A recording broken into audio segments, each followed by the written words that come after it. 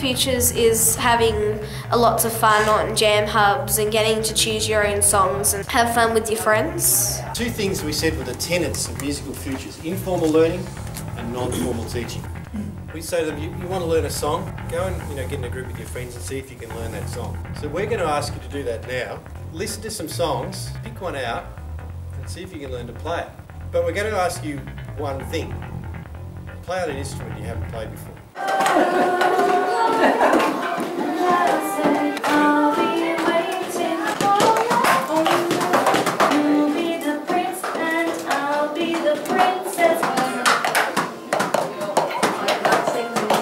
Take songs that the students have suggested. Kind of instruments they're interested in. I got them to go through their iPod. Looking at music in a fun way. We did the 4-chord unit, that the students are in charge of their own learning. In a social way. And then have a go at writing their own 4-chord song. They just want to come in and play. Collaborated together.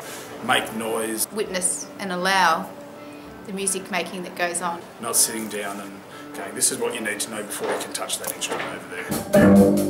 Yeah, yeah, yeah. Like 1, 2, 3, Exciting and pretty, whee! I'm conducting here, so we're going to go ba-boom, ba-da, boom, boom, ba-da, ba-da. It's got to be visual because it's loud and you've got to look at me all the time. A 1, a 2, a 1, 2, 3, 4.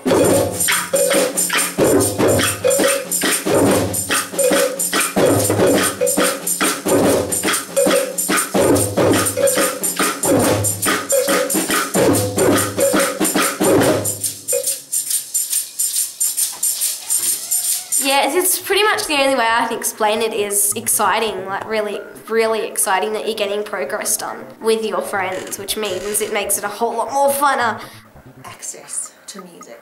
The playing field is levelled. It's uplifting. Going to start on ukuleles for the first time. Music is so much a part of everybody's life. And just have that volume in the room that's within the rhythm of everybody else in the room. 1, 2, 1, 2, 3, 4.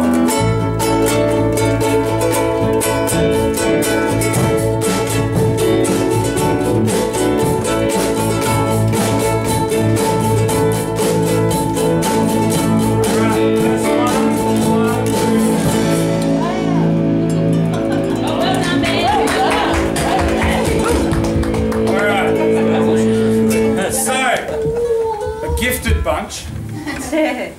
Alright, so that would obviously take a lot longer to put together. The fastest I did it, where it actually sounded good, was 2 weeks with a grade 5-6 class, and that's just because this particular class just clicked.